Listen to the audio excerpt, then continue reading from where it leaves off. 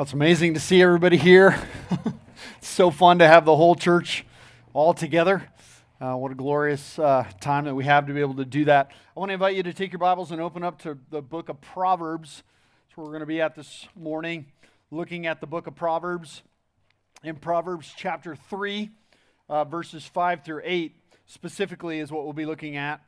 And today, as we start a new series in wisdom literature for the summer, and we're going to hear various sermons through the book of Psalms and Ecclesiastes. But today, this morning, I want to start us off in the book of Proverbs. And we're going to look at some of the most foundational principles to living a life of blessing and wisdom. And who doesn't want to live a life of blessing and wisdom? Of course, all of us do. And so what is the path for that? That's what the book of Proverbs focuses on. The book of Proverbs was written by King Solomon, to his son Rehoboam, with the goal of passing along the most principles of living a life that God blesses. Rehoboam was going to become king, and Solomon wanted to equip him for that purpose. But the book of Proverbs is not just written for Rehoboam, it's written for us as well, that we would know these principles of wisdom. And so this morning I want to look at a passage that is probably very familiar to most of us.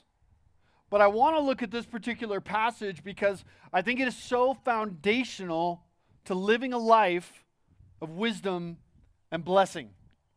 If we can get these two things right, so much else in our life will fall into place. But if we get these things wrong, the consequences of that are disastrous. And so take a look with me at Proverbs chapter 3 as we read the word of the Lord. Trust in the Lord with all your heart, and do not lean on your own understanding. In all of your ways, acknowledge him, and he will make straight your paths. Do not be wise in your own eyes. Fear the Lord and turn away from evil, and it will be healing to your flesh and refreshment to your bones. Let's pray. Gracious Father, as we come to your word, Lord, we receive this word as absolute authoritative truth. We receive this word as your word. And so, Lord, we ask that you would take our minds and you would renew them by the power of your word. We pray that your Spirit would dig deep into our lives and our hearts this morning, exposing things in our lives that need to be transformed and changed by your grace. We pray, Lord, that we would be faithful to respond in obedience to your word. We know that we cannot do it in our own strength. We need your Spirit to empower us for that. So we pray that in Jesus' name. Amen. Now, these particular verses we're looking at, Proverbs 3, 5 through 8, they're found in a larger section of the book of Proverbs in chapter 3, verses 1 through 12. And in that particular section, Solomon is laying out for his son what will lead to a life of blessing. And in this section, he presents a number of requirements or commands, and then he follows them up with rewards or blessings. You'll notice that if you look at verses 1 through 12, you'll see these couplets where he gives a command or a requirement, and then where he gives a reward, or you could say a blessing. In verses 1 through 2, he calls his son to remember God's word, and the reward will be life and peace. In verses 3 and 4, he calls his son to live according to steadfast love and faithfulness. And the reward will be, they will bring favor in God's sight. Here in verses 5 and 6 and 7 and 8, the father instructs his son with two very clear commands, two very clear requirements. In verses 5 through 6, he calls his son to trust the Lord. And in verses 7 through 8, he calls his son to fear the Lord. And the rewards of that trust and that fear will be a blessed life. And so first, we see the command to trust the Lord. Trust the Lord. Trust the Lord with all of your heart. Now, the word trust means to rely upon, to put your confidence in something, to believe to the point of reliance, of actually trusting on something.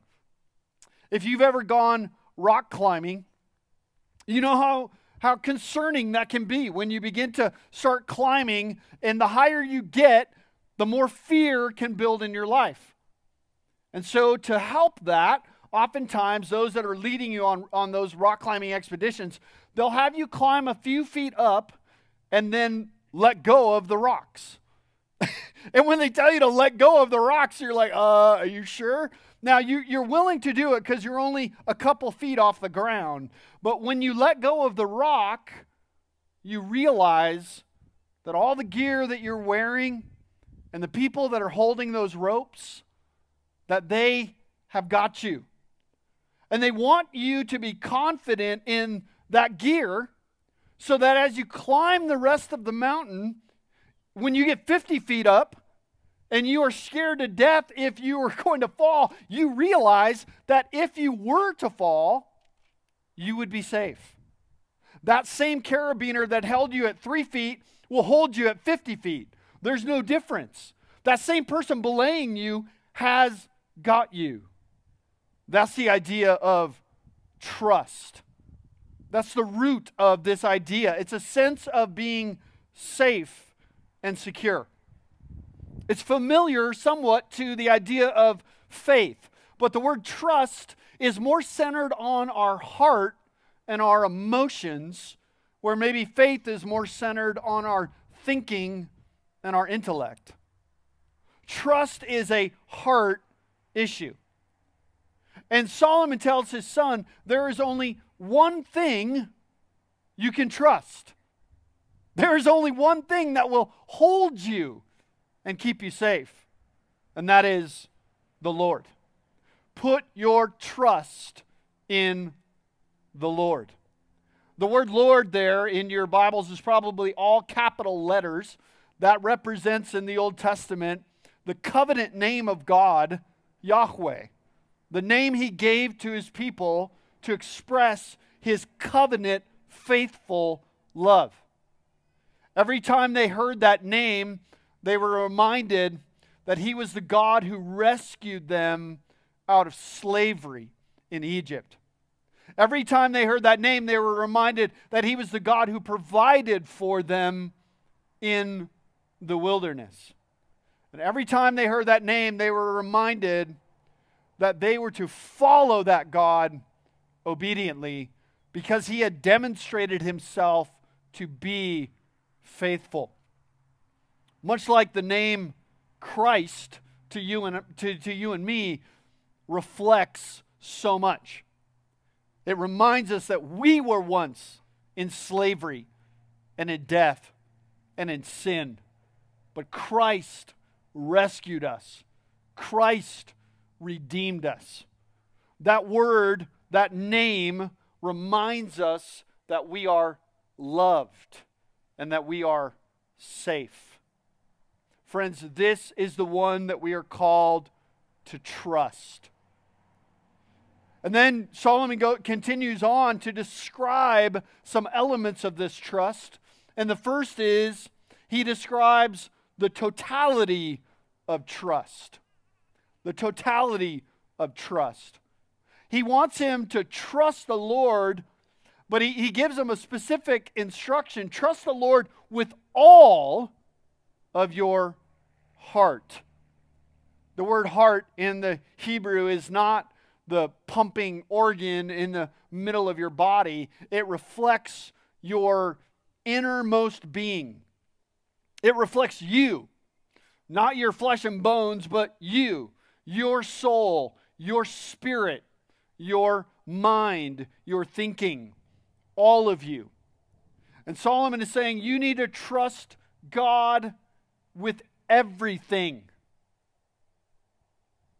And I want you to think about that this morning. Are there areas of your life that you have yet to give over to Christ's control? Oh, I think we like to compartmentalize our lives. We like to think, I will trust God with my salvation. But will I trust God with my finances? Will I trust God with my relationships? Will I trust God with my pain and suffering? What area in your life, in my life, does the Spirit of God need to reveal to us that we are struggling to trust God in? What are we being tempted to rely upon other than God? You see, what Solomon is trying to help prepare his son for is that there will be things that feel like they're more real to you than God, but they're not. There will be things that call for your trust, but do not believe the lie. Those things will fail you, but God will never fail you. Trust in the Lord. Trust in the Lord. What areas of God's Word are you struggling to believe? You see, I think oftentimes we call it faith when we believe the parts of God's Word that we want to believe. But the reality is that we have to believe all of God's Word. And as our culture becomes farther and farther and farther away from the Word of God, our faith, our trust, our confidence is tested. Do we believe God's Word on everything above everything? Do we believe that God was good and perfect when He created gender and sexuality and explained in His Word how that was to be lived out? What areas do we struggle to believe? You know, when we struggle to believe, Solomon is calling his son to remember who God was. And I think for us, we have an even greater picture for us of why we would put our confidence in God. It's because of the love of Jesus Christ. Has Christ not demonstrated His love for us through the cross? Has He not given us everything? Why then would we not give Him our everything? If He has given us His all, why do we struggle to give Him our all? Remind yourself of what Christ has done. It will grow your trust. The second thing we see here is the barrier to trust. The barrier to trust. He calls his son to not lean on his own understanding. Do not. It's kind of a warning here that he issues. Do not lean on your own understanding. Son, this will destroy your trust in God. To lean on is just a synonym for trust. It's literally, the Hebrew word here was like a crutch that somebody would put their full body weight on to hold them up. But figuratively, it became known as confidence, to put your confidence in something. And it's a synonym for the idea of trust. Don't trust your own understanding. The word understanding is the idea of discernment. It's the idea of looking at something and determining whether it's good or bad, whether it's right or wrong. The idea of determining how you think the world should operate, your view of what is wise and good. The writer warns them, do not trust in your own understanding. And yet the world would tell us all the time, do exactly that. Follow your heart. You know, follow your heart. Do what feels right, what feels good. Solomon would say the absolute opposite of that. Do not follow your heart. Do not lean on your own understanding. It will lead you to foolishness. We used to take a number of kids down to Mexico every year for mission trips. And on one of those trips, we had a especially cocky young man. Let's say humility was not his strength. He was an athlete. He was strong and big and very popular. And when we were out to eat at a restaurant towards the end of our trip, there were some peppers that were on the table of where we were eating. And this young man was very confident that he knew how to eat hot things. But he had come from Washington. He had never been in Mexico. And the waiter who lived in Mexico warned this young man, do not touch those peppers. They are only for looks. They're for display. Even the locals do not eat those peppers. But this young man thought he knew in his own mind his ability and capabilities. And when he took a bite of those peppers to demonstrate his strength and his ability, his lips instantly blistered. He grabbed the nearest thing he could find and shoved it on his face, and it did nothing to take away the pain. They poured milk on him. They put ice on him. Nothing would stop his suffering. His lips blistered and cracked, and we almost had to go to the emergency room because of his suffering and pain. Because he did not listen to the one who was wise. He trusted in his own understanding. You see, this is the consequence and the foolishness of believing that we know better than the one who knows everything. The one who is sovereign and good and in control. Why would we think that we know better how the world should work than the very one who created all things? And yet that's exactly what happens when we ignore God's word, when we toss it to the side. And friends, to do that, the consequences are much more severe than just a foolish young man. They are sometimes eternal. Do not follow your own emotions. That's the warning that Solomon is giving here. Do not be led by feelings. Do not be led by emotions. Sometimes your feelings will conflict with God's word. What will you do?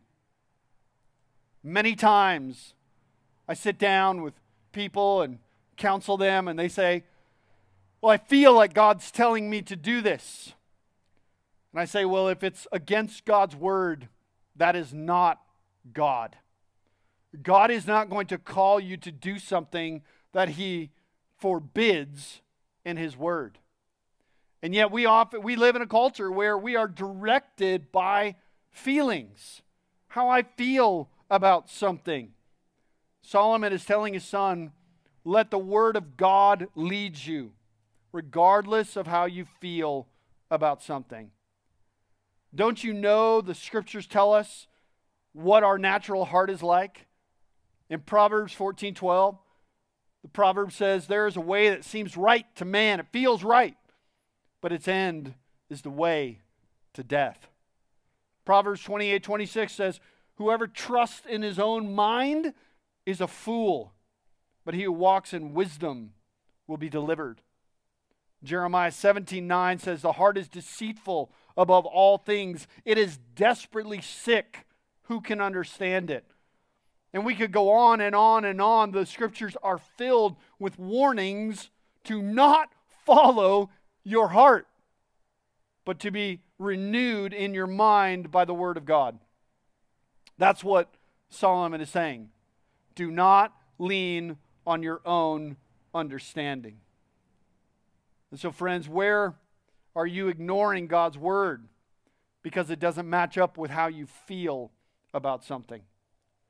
Where are you being tempted to rely on something else in place of God because that something feels more tangible to you.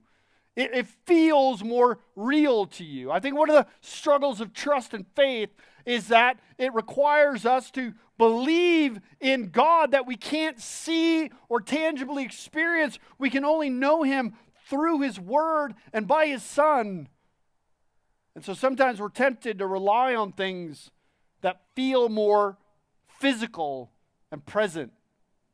Don't be deceived. Speak truth to your heart over and over again in the Word of God, through the Word of God. Renew your mind. Tell yourself what is truth until your feelings match up with truth. Make your heart believe so that your life is not led to destruction. And that really is the final piece of trust that Solomon wants to explain to his son, and that is the way of trust. The way of trust. How do we grow in this confidence, this trust? Well, he says, in all your ways, acknowledge Him. The word way, very common in Hebrew Old Testament, especially in poetry. It speaks to the path of your life. If you were to walk to get water every day, you would develop a path going back and forth. You would cut a trail. That's the idea of this word. It is the conduct of your life. It is how you order your life, the way that you direct your life. And so it could be, you could put the idea of the manner of your life in here, or the way of your life. In all of the ways of your life, acknowledge Him. Now, this word acknowledge, it's kind of a bummer that translators have continued to use the word acknowledge over and over again, because I think in our English, that word has changed to kind of just mean like a casual recognition of, right? Like when you see two guys kind of acknowledge each other, like, hey, what's up? What's up? What's up? Right? Acknowledge. That's not the word here. The word here is to know. And if you know anything about Hebrew, that word has a variety of meanings, but it can go all the way to marital intimacy knowledge, to know one another. There is a depth of relationship. There is an emotional connection. This is not just intellectual. This is relational and experiential. It is to know someone. This is what we are called to do with the Lord. We are called to know Him. How do we build trust? How do you build trust in any relationship? How do you build trust in your marriage? It is through time spent with a person, getting to know that person, allowing experiences to demonstrate the reality of trust. The same idea is what Solomon is calling his son to. You must know God. You must spend time with God. You must test God's truth in your life. Believe it, act upon it, and watch Him be faithful. The way of building trust in God is to know more and more His character and allow that knowledge of who He is to renew your mind and strengthen you in temptation. It is to trust God with all of your life, to know that He can be trusted because of who He is. So, how are you spending time getting to know your Savior? Are you prioritizing time with God? This might seem like the most simple thing and the most simple application, but it's actually the most vital to a life of wisdom. For most Christians, many times, the only exposure they have to the Word of God is a Sunday morning or at a Bible study, and the Word of God sits idle at home. They do not teach their family, their children. They do not meditate on the Word of God themselves. Friends, that is a life that is bound for suffering and foolishness. The life of blessing and wisdom is a life that is found in and through the Word of God. How do you need to change your priorities? How do you need to alter your time and how you spend it? Nothing will happen if you don't change something. The definition of insanity is doing the same thing over and over and over again, expecting different results. If you want to know God, you have to, there is no other way, you have to spend time with the Lord. You have to spend time in His Word. You have to spend time in prayer. You have to prioritize knowing who He is. And so, do you spend time knowing God? How can we possibly trust somebody that we do not know? And if we will trust the Lord, He promises a reward or a blessing that will come. He says, if you do this, this will be the result. And what is the blessing? It is that He will make straight your paths. He will make straight your paths, or make smooth. You could translate the word in that way as well. To make straight means that He will go in front of you and He will remove all of the obstacles in your way. It's a Hebrew way of saying, an illustration of saying that God will bless your life. He will make your straits smooth, with less rocks in the way, with less obstacles in the way. He's promising a more blessed life. And who doesn't long for that? And this is a real promise. It doesn't mean that you'll never suffer. It doesn't mean that you'll never experience pain. But it does mean that a life of wisdom, according to God's Word, will generally have less suffering from sinful decisions and sinful choices. Much of the pain and suffering that we experience is of our own making and of our own doing. And the promise here is that if we will walk according to God's Word, if we will walk according to wisdom, we will experience a more blessed life. You know, many of the things that are consequences of the results of sin, we don't have to have that same kind of fear.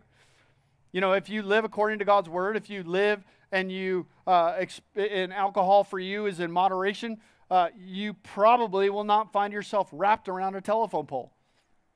If you live a monogamous relationship with one spouse or you are celibate outside of marriage, you do not need to worry about all of the diseases that everybody else is terrified of. There is wisdom in living according to God's Word. That doesn't mean that we'll never suffer.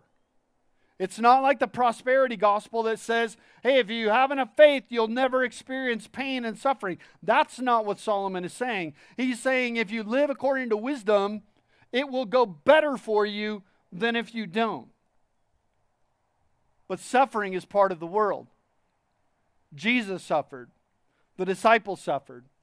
And the reality is that you and I will suffer. Then how is it that this promise can actually be 100% true, that if we trust in the Lord, He will remove all obstacles? Well, it's because this promise is ultimately a promise that is fulfilled in Jesus Christ. This promise is, yes, true for the now, but it is ultimately true for eternity. If you will trust in the Lord with all of your heart, Christ will one day make you upright. Christ will one day remove all sin and all suffering.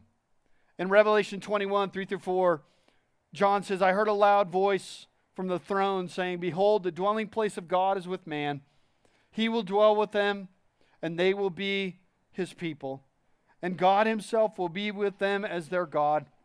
He will wipe away every tear from their eyes, and death shall be no more. Neither shall there be mourning, nor crying, nor pain anymore, for the former things have passed away.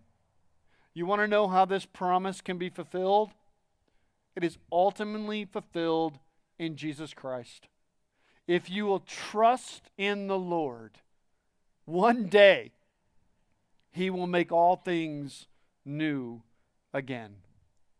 And so, friends, in an audience this size, I have to ask, have you personally trusted in Jesus Christ for your salvation? Have you called out to Him, recognized your need for Him, acknowledged that you are a sinner who has rebelled against God, believed that Jesus Christ died in your place, believed that He rose from the grave, and put your faith in Him? If you have, you can know this promise is true. Trust in the Lord, and one day you will be in glory with God. If you have not done that, I want you to know that that's why we exist as a church. It is to help people know who Jesus is. And if you want to talk to somebody, I'll be around afterwards. I would be happy to talk to you. We have others that will be here every week to talk with you. Maybe somebody invited you this Sunday. They would love to talk to you. Whatever you are trusting in other than God will ultimately lead to a life of destruction. But trust in the Lord with all your heart, and He will rescue and save you. That's the promise that we see. And obedience is the result of that trusting. So let me ask you, friends that have trusted in Christ, are you daily trusting in Christ? Does trust reflect your faith and obedience? Because if we are trusting in Christ, it's not just an intellectual thing. It will come out in our life. It will be reflected in our time. It will be reflected in our obedience. And obedience is where Solomon takes us next in the path of wisdom in verses 7 and 8. Not only do you need to trust the Lord, but you need to fear the Lord. Fear the Lord. Now, that word fear may make you think you need to run and hide. And the reality is, if we ever saw God's presence, we would do exactly that. But the Hebrew idea is more of an idea of reverence. It's an idea of honor. We see in verse 7, do not be wise in your own eyes. Fear the Lord and turn away from evil. All of these are different ways of saying the same thing, right? To live in the fear of the Lord is to not be wise in your own eyes. It is to turn away from evil. And so there are three ways here that we demonstrate a proper fear of the Lord. The first is that we live humbly. We live humbly. Do not be wise in your own eyes. The word wise here, again, is the idea of discernment. The idea of discern or understand something. And so Solomon is saying again, don't think that you have it all figured out. Don't be wise in your own eyes, according to your own standards, according to your own wisdom. You see, pride says, I know what is best. Humility says, God knows what is best. But the consequences of ignoring God's word, as we heard before, are horrific. They are significant. At best, we will experience just pain and suffering in this life as we reject God and rebel His word. But ultimately, if we continue on that path, the word of God says we will spend eternity separated from God in a place called hell. Pride is one of the most dangerous sins in our life. It's also one of the most subtle and one of the most ignored. But pride, as we know, if you look at Scripture, is the root of all other sin. Pride says, I know better than God. I am going to live according to my standards, not His. Just like Adam and Eve, just like Lucifer, when we follow pride, we follow their path. That's why the call to humility is repeatedly found throughout Scripture. Humility reflects Christ. Pride reflects our enemy. Philippians 2, 3 through 8, Paul encourages the church of Philippi, do nothing from selfish ambition or conceit, but in humility count others more significant than yourselves.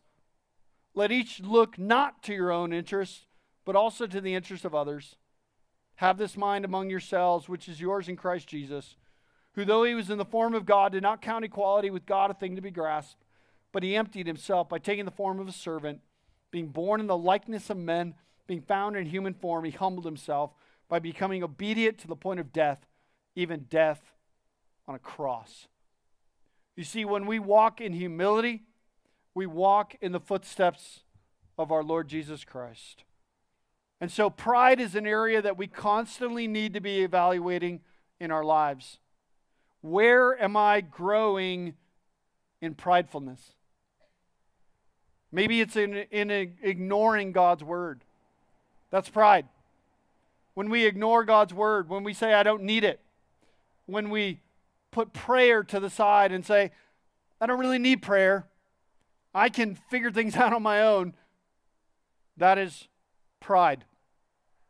Oftentimes it's reflected in our culture of just living for self, living for recreation, living for entertainment, living for the next thing, rather than, as Paul says here, looking out for the interests of others. Maybe it's rejecting authority that God's placed over your life.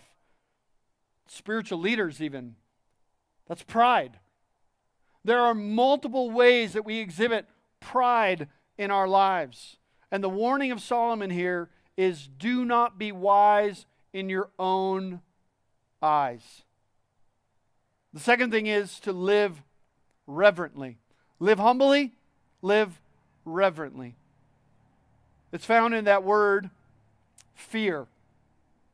Fear the Lord. The word fear means to revere. It means to respect. And how do you know if you actually fear the Lord? What's a litmus test to say, do I fear the Lord? Well, it's obedience. Do you obey the Lord? If you do not obey the Lord, you do not fear the Lord. If you obey the Lord, if you believe His word and walk in obedience to His word, that is evidence that you have a right, proper understanding of who God is. You fear the Lord. I think the simplest definition of fear is that you would love what God loves and you would hate what God hates. This is how we would continually want to grow in our lives. Am I more and more loving what God loves and hating what God hates? This is fear. This is wisdom. Proverbs 1:7 tells us, the fear of the Lord is the beginning of knowledge. The heart of all right living, the heart of all wisdom is a proper view of God. It is reverence for God. The reality is that if God, if He showed Himself right now, there would be no question. There would be no questions asked. Do we need to try to fear God? No. We would all fall on our faces as dead people. That's what happens every time in the Scriptures, right? Whether it's the disciples, whether it's John with Jesus in the book of Revelation, whether it's Isaiah, every person who sees God's glory falls on their face like a dead person. That's how we would respond to the glory of God. But if you want to rightly fear God, you have to know God.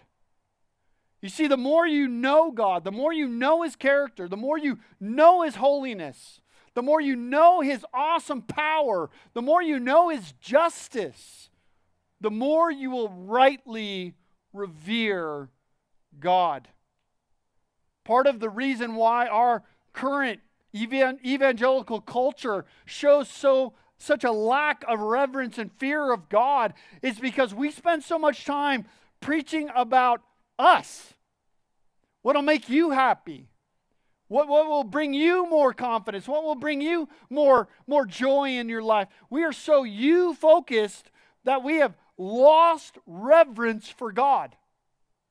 If you want to grow in reverence, grow in knowledge.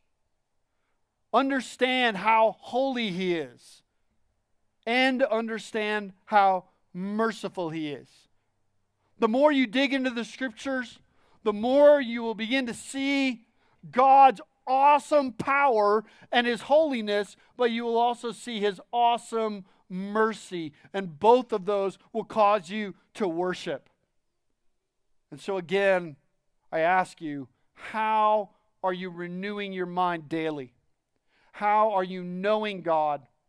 How are you spending time understanding His character so that you will grow in reverence and fear of the Lord? The final encouragement here is how we live in fear of the Lord, and that is live obediently. Live obediently. You see it in the text there as he says, turn away from evil. Live humbly, live reverently, live obediently. The word turn away in the Hebrew means to remove, but it's also stronger. It is to abolish. It is to cut off. It is to forsake. That is how we are to respond to evil.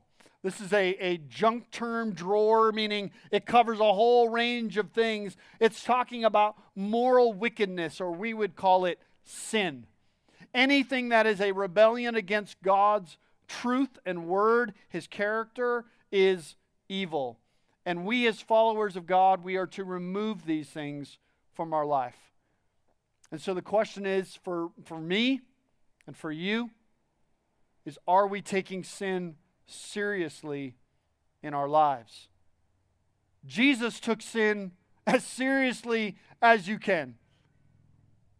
In Matthew 18, 8 through 9, He says words that sometimes we wish we could just take out of the Bible and remove them because they're hard. Jesus says in Matthew 18, if your hand causes you or your foot causes you to sin, cut it off and throw it away. It is better for you to enter life crippled or lame than with 2 hands or 2 feet to be thrown into the eternal fire. And if your eye causes you to sin, tear it out and throw it away. For it is better for you to enter life with 1 eye than with 2 eyes to be thrown into the hell of fire. Now, obviously, I don't think that this is to be taken literally in the sense of actually gouging your eye out, but Jesus could not be more strong in saying, you and I need to do whatever it takes to fight sin in our lives. It will not come by passivity. It will not come by us just ignoring sin.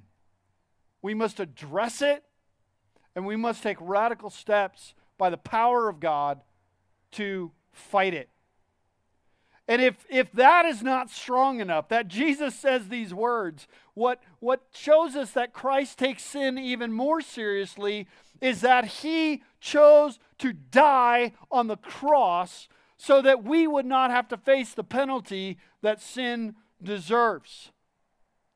Christ knew the penalty of sin. He knew the consequences of sin. And to remove those from you and from me, He chose to take them upon Himself, both in the physical crucifixion and in the wrath of God that was poured out on the cross.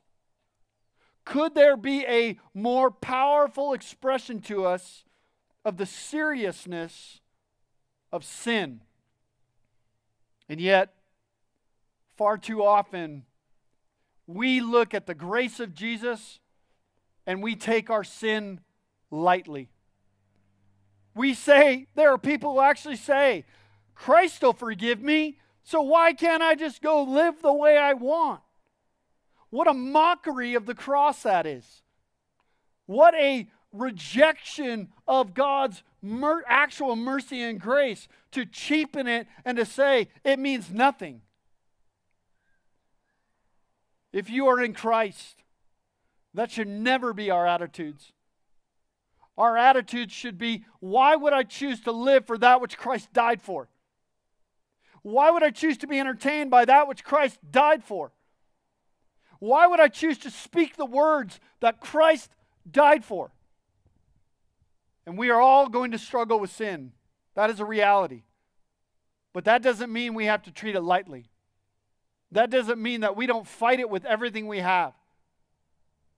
We are called as followers of Jesus to fight. Far too often, we treat sin like the fools that you find on TV who have a pet tiger. You ever seen those guys? They like take this little tiger home with them, and they treat it like a pet, like a little kitty. And when it's small and little, they can kind of do that. But you always read in the news, there's some moron who has a wild animal as a pet and who dies from that wild animal. And you go, guess what? Duh. Tigers are not pets. They eat you. Friends, sin is not a pet. It will eat you. Do not treat it lightly. Do not think that that little sin that you feel like you have some control over now is light or small. It will continue to grow and it will destroy. 1 Peter 5, 8 through 9, Peter says, be sober-minded, be watchful. Your adversary, the devil, he prowls around like a roaring lion. He is seeking someone to devour. Resist him. That sin that is growing in your marriage, if it is not dealt with, could lead to the destruction of your marriage. That sin that is growing on your computer, if it is not dealt with, could lead to a lifelong addiction. Do not treat sin lightly. Put it to death. Put it to death. That starts by renewing your mind. Renew your mind in the truth every day so that you would be strengthened. Put on the full armor of God so that you would be able to stand firm against the schemes of the enemy. But it also includes sharing your struggle with someone else who can help. Talking to a Christian friend who can hold you accountable, who can walk with you, who can encourage you. If you don't have that, there are counselors here at Grace that would be happy to walk with you, happy to encourage you, strengthen you, and help you. But do not treat sin lightly. I know it's scary. I know it's hard to admit and acknowledge weaknesses and sin in our lives. But the consequences of hidden sin that is unaddressed are far, far worse. Ask God for strength and courage. Repent and share with someone that you can be strengthened and walk in light. And so, what sin are you taking seriously in your life right now? We cannot take sin lightly if we want to walk in wisdom. And so, are you willing to start putting to death sin? That is the path to wisdom. So the requirement of wisdom is to fear the Lord. What then is the reward? Well, look at verse 8. It will be healing to your flesh and refreshment to your bones. Solomon is simply using two words there to describe all of you, your flesh and your bones, that you will receive healing and refreshment. And again, there is a now component to this. If you live in obedience to God's word, reverence for the Lord, you will not face the kind of suffering consequences that come from sinful choices. And the more we sin, the more we will feel death upon our lives. You want to feel freedom from that? Walk in repentance. Walk in holiness. You will experience the refreshment that God has for you. But this promise is so much greater than just now. This promise is eternal. This promise is that one day that if we walk in the fear of the Lord, putting our hope and trust in Jesus Christ, ultimately, all of the promises of Christ will be fulfilled in Christ. In John 6:35, Jesus says, I am the bread of life. Whoever comes to me shall not hunger, and whoever believes in me shall never thirst again. This is the promise of not just temporal healing, like the health and wealth gospel. This is not just a promise of temporal refreshment. This is the promise of eternal life with God. This is the promise of Christ. That is the promise of those who fear the Lord, of those who trust the Lord in Christ. We will get all of the riches of Christ. And it will not always be easy, but it will always be worth it. So friends, I want to encourage you, as I encourage my own heart, choose the path of wisdom. Choose to trust the Lord and choose to fear the Lord. Let's pray. Oh, Father, as we come to a very familiar passage to many of us, Lord, I pray that we would not receive it lightly, but I pray that we would meditate on these truths. And we would ask you, Lord, show us where I am failing to trust you. Show us, Lord, what else I have placed in my life over you. Help me by your Spirit to remove those things, to repent, and to walk in wisdom. And Father, we pray, God, that you'd help us, that we would live humbly and reverently and obediently in Christ. And Lord, we know we can't do that apart from your Spirit and your strength. And so, God, we ask you to strengthen us now. Help us as we learn through the book of Jude that we would keep ourselves in the love of the Lord as you keep us by your very power. We pray that you would help us to walk in wisdom. We thank you. In Jesus' name we pray. Amen.